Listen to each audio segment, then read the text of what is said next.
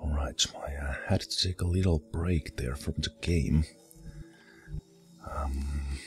Just before the final clash. I think these mutant elites were on Overwatch, which is a bit of a problem. Can you see someone? You can see that's one guy.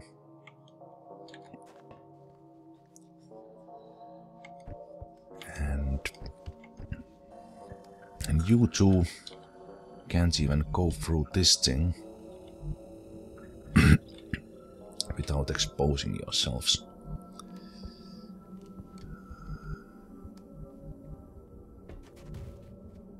There's no cover here, I don't like that one bit. You fellows still have ghost left. Not many, but some.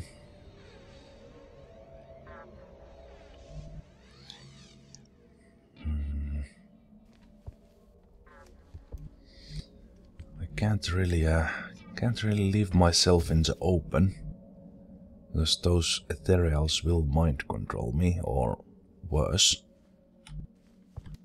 I don't know what the hell can this thing do. No, wait, let's take someone who sees them. You see him. No, you don't. Who sees him? You see. Alright. What can you do, Uber Ethereal, with your 50% defense? It has the Rift ability as well. Psy Lance. Psy Drain. All not so pleasant things. And on top of all that, you are all on Overwatch. You can all see Android, so if Android moves, they will all take shots. Well, maybe not all of them. 2 will, 1 will miss. You could take care of this guy, but that would... How can I do that without exposing myself to the ethereals? By going here?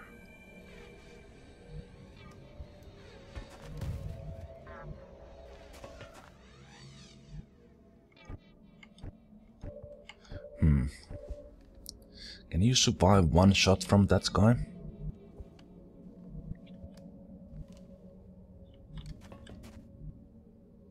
Will those guys shoot you? I think I need to take some shots here. I could use the...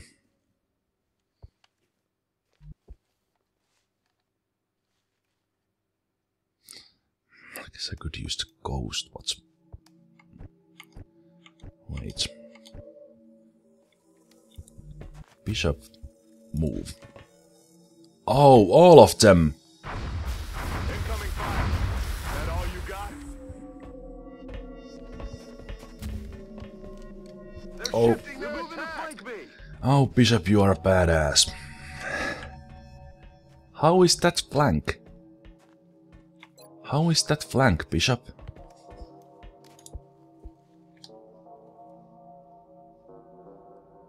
Well, now the Overwatches are gone. Good job, Bishop. Oh, come on. Target's still up. You needed to hit after that. Well, now we don't have Overwatch to worry about. I should have just taken this shot, because you can shoot a lot better. You still couldn't kill it. Where the hell will I take you? I can't take you anywhere safe. Right.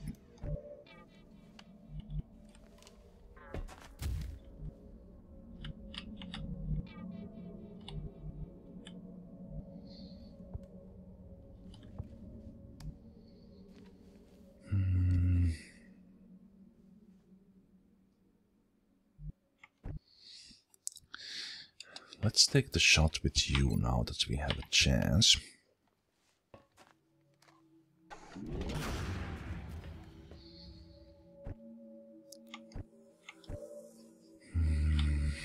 I think you will go here.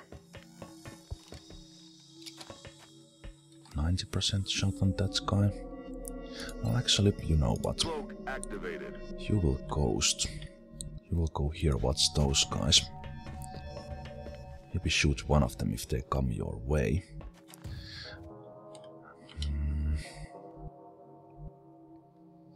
You can't even go through that. Yeah, I think I need to take a risk and go here where there's no cover. And just to do something. Same thing with you. You could... No, I won't use that. You can't do that all the way in there, can you? No. You can't even see through that freaking stupid doorway. Why did they build this kind of door here? Like, you need to fight in this room. This is the last battle. Eyes peeled, Commander. Got my eyes on. I don't like this.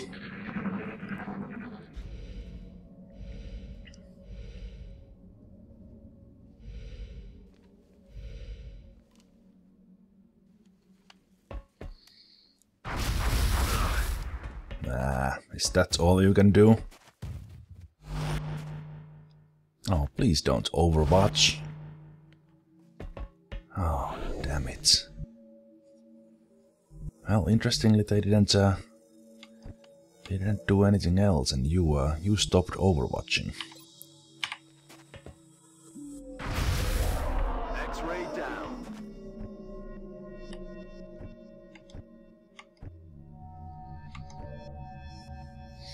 You still have Ghost left.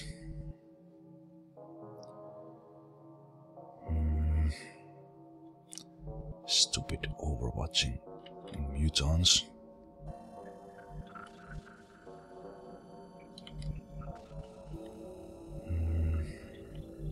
I think I will Ghost with you one last time.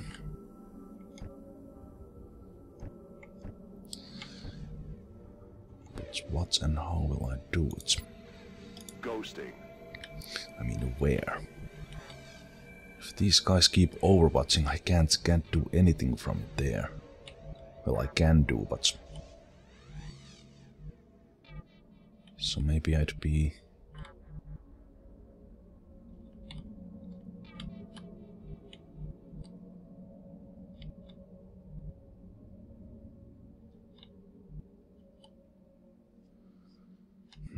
There's of course that close combat specialist danger.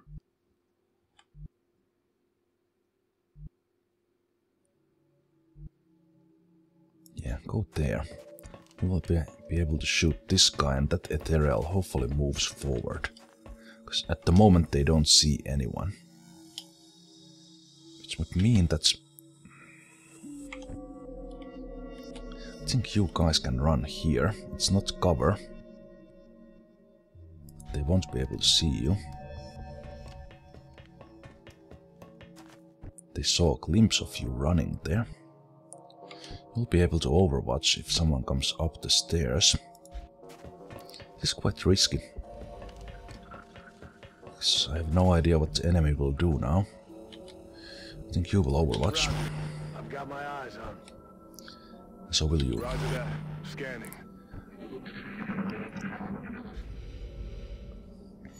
Okay. Interesting. Did you hear the sounds? Okay, good. Don't overwatch. Son of a bitch. Now we have interesting options because you can move there and you can probably rift from there. Then the thing is, can we move for the kill here?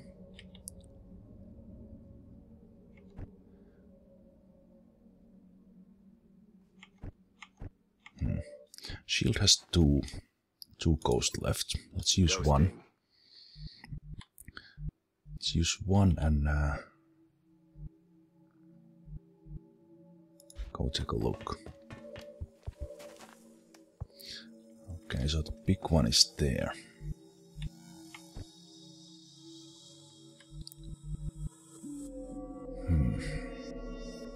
You can move there, right? You can see That's one. Can you rift down there? Yes, you can. That's the only one you can see. That's pretty interesting. If I rocket with you, you need to do it now. I don't really want to do it blind, but I will. Leave sledge without a cover, but I think that's fine. That'll be 9 damage and shred. There was the other ethereal was there as well. The third one is here somewhere.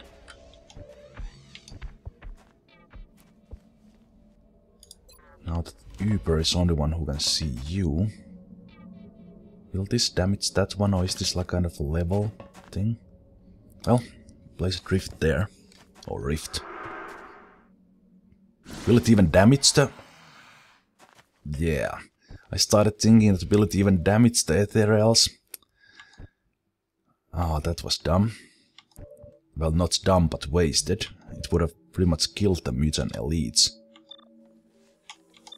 Well, I guess I will shoot you. This is not your path, not your purpose. You need no guidance to own this power. Without us, what are you? What?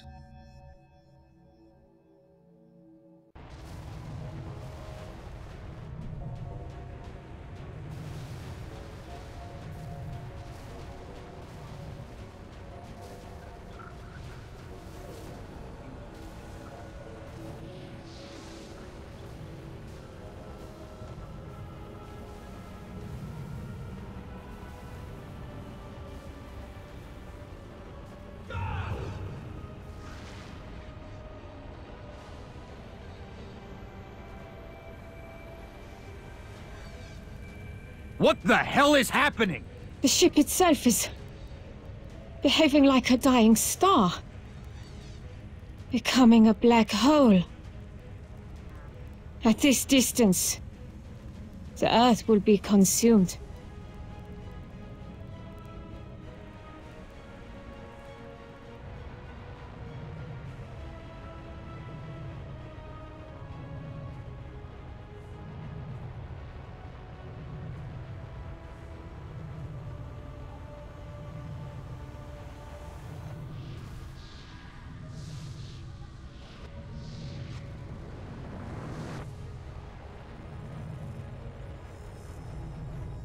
Central, I'm bugging out. The package is not on board. Waited as long as I could, sir. Sir, the alien ship is in motion. What direction? What direction? Up.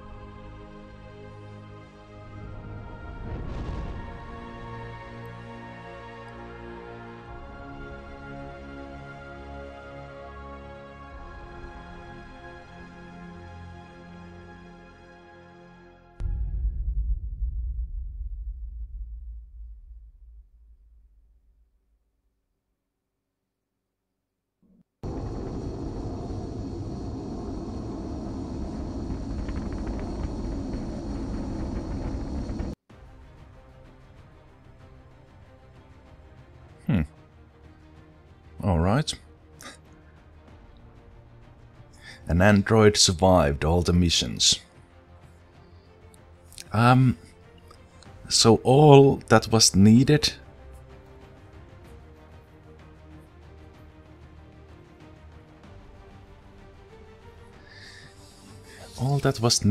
was killing the Uber Ethereal.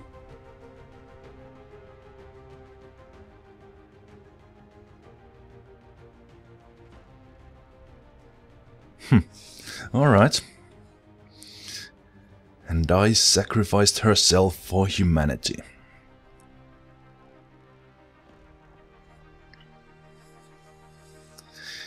Me versus the world. How can I get that close to the world average if this is such?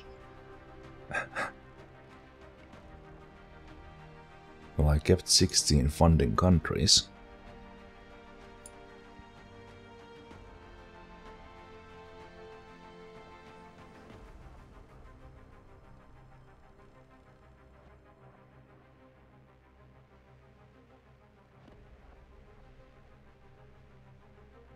Alright. Interesting stats. Lost 4 soldiers. Interestingly, that's pretty much the average on impossible. Is this the total score of the whole world? I don't know. That's probably some sort of bug or something. I don't know. 1 out of 4. Alright, more stats.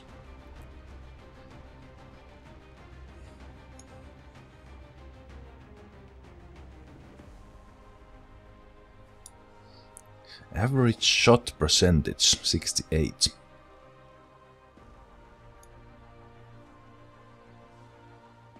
Average number of turns per battle 17.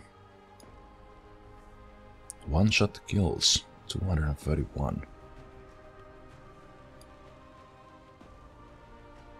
47 aliens killed by explosives. 74 days for first kernel. That's quite fast. 135 wounded days. Just 3 psionic soldiers. The world number is not that much bigger, so I guess it's normal. 11 UFOs. Didn't lost any interceptors. 136 days for Firestorm. Alright, what's next? Scientists, 82. 3 laboratories. That's, well, I probably should have only built 2, but it didn't really matter. All technologies researched. All species captured. I built quite many workshops. Saving quite a bit. I didn't build many unnecessary things, really. All the foundry projects. Built everything right next to each other. 20,000 total credits. Yeah, in the end you get more than you need for the alien alloys, even that they are a kind of bottleneck early on.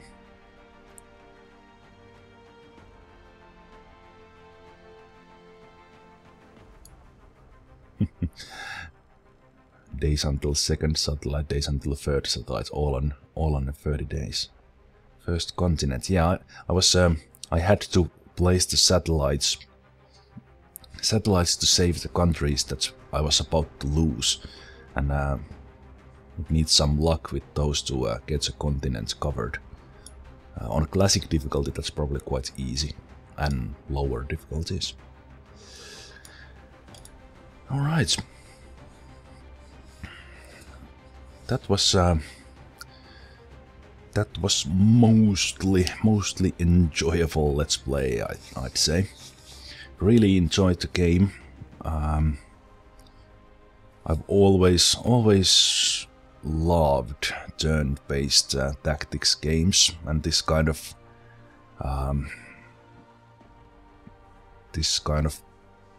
took that to a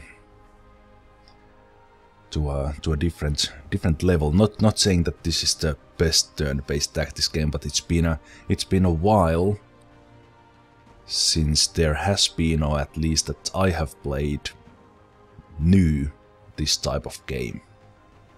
Like, now that I'm thinking back, Jagged Alliance 2 is probably the only one I've played in a while.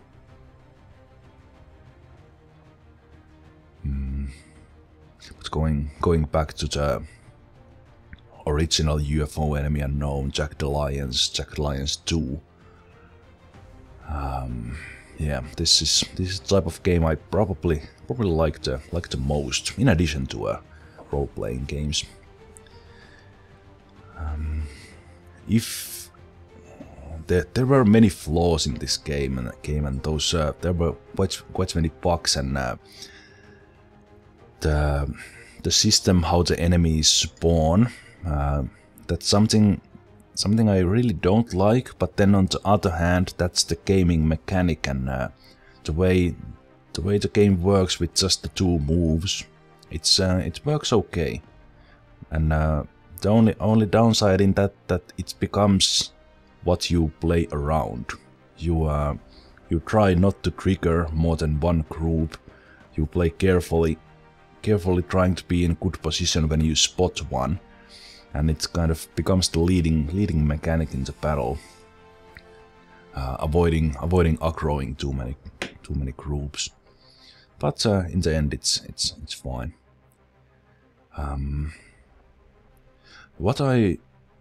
If there was one thing that I would have liked to see in this game, was more personality for the soldiers. Probably because I like the Jagged Alliance series so much. This game would have been even better and on a whole another level if the soldiers were personalities like they are in Jagged Alliance. But then on the other hand, in the spirit of the original game, this was more in that direction. And well, now that I think of it, when I mentioned the original, I liked how they did this in pretty much in this wasn't a remake. They made their own game using the original as inspiration and things like that. But one thing they really should have had in this game was inventory. I like the simplified inventory that you just have the weapons and you don't have to do things like that, and then limited grenades and things like that. That goes well with the gaming mechanic. But picking up equipment in the fight, that's some. I really didn't need that in this second series, but in the first one, when my guys were dying and the guy who was carrying the arc thrower always died and I couldn't pick it up. Why can't I pick the extra grenade from the other soldiers and things like that? That's something I would have liked to see. But everything that was in the game worked together to bring this game's mechanics. That worked alright.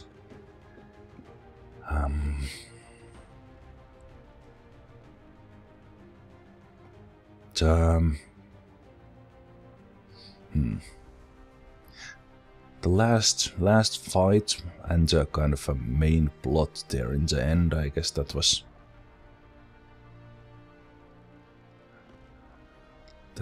I kinda expected it to go that way. I hoped there would have been something deeper there, like the aliens would have actually been humans from far future coming back to trigger the events again. And why the heck the temple ship is still there? Anyway. But the aliens saw the potential of humans and tried to make us into their one last final piece of evolution.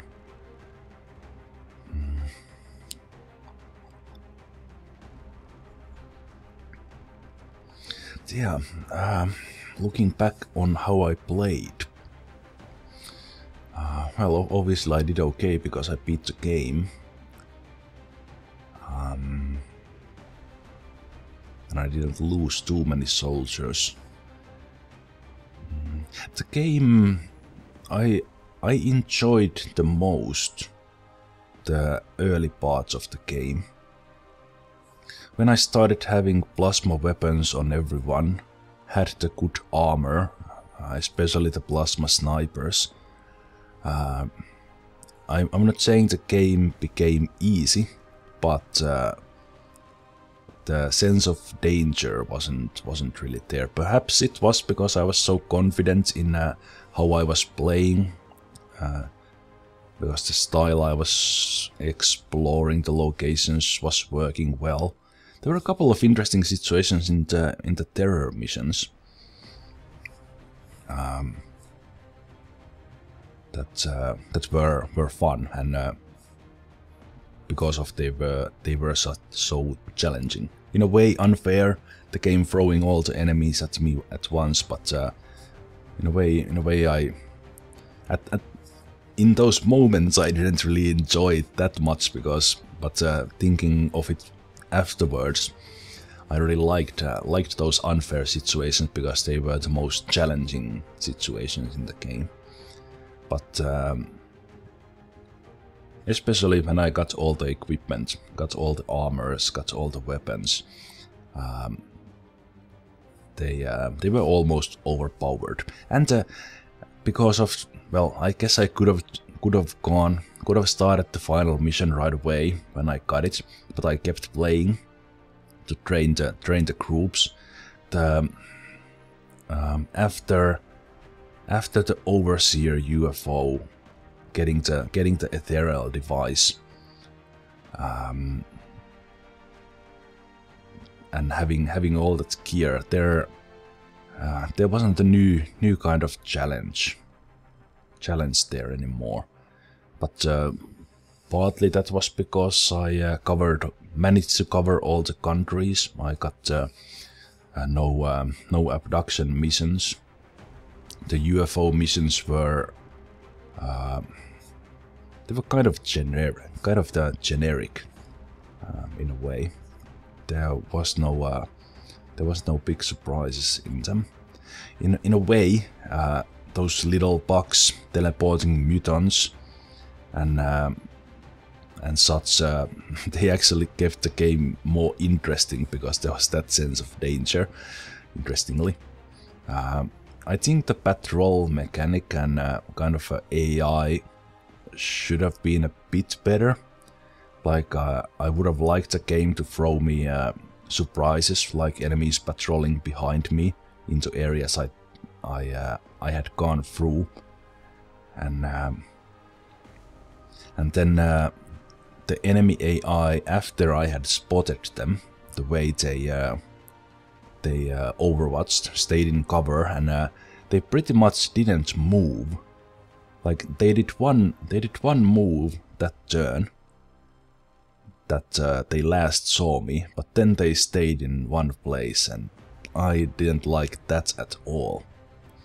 In some very rare cases, they for some, I don't know how the AI works, maybe they heard me moving or something, and because of that they moved.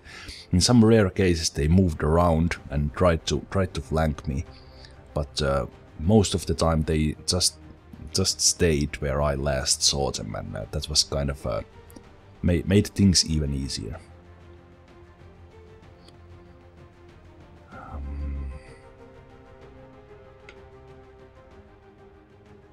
But yeah, all in, these credits are long. Well, I guess it's good because there's so many things to say about this game. And now that I said that, I forgot what I was saying. Well, yeah, my original 4 all survived. Demon and Dozer weren't in the last mission, but Bishop and Android were.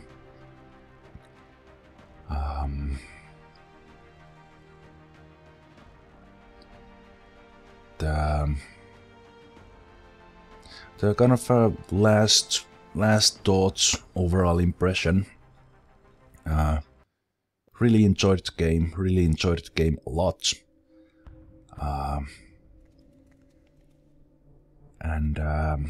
Yeah, one thing I really hope, especially because XCOM Enemy Unknown was selected as the PC Game of the Year in Video Game Awards 2012, I really hope this brings turn-based games kind of, well, they have never been away, but I hope this brings turn-based games back. XCOM Enemy Unknown, you might say you might not like this game as much. You like the original more, but the fact is that was done in 1994. This was done in 2012, and there isn't enough turn-based games in this at these times. I hope this brings turn-based games back, and the publishers see that there's potential in these, and more of these will be made in many different areas. They can be sci-fi like this, they can be fantasy, but that's really what I probably hope the most. That we'll see more turn-based tactics games. I wouldn't even, because this game has been relatively successful, there might even be a sequel in the making for this, and I wouldn't mind seeing that, and I would very likely play that if they would make it. But I think that's enough for now. So what is left is thanking you. I thank you for watching this final video in this Let's Play. I thank you for watching the whole Let's Play if you did. I hope you enjoyed this Series 1. If you watched the Series 2. If you watched the Series 1, the blind one, thank you for that as well again. And yeah. If you watched this far, I assume you probably liked this Let's Play, liked this video, and if you did, that's awesome. That's why I do these. That's why I share this gameplay with you. Right, I'll be seeing you in my other Let's Plays. Yeah, until then, take care. Bye bye.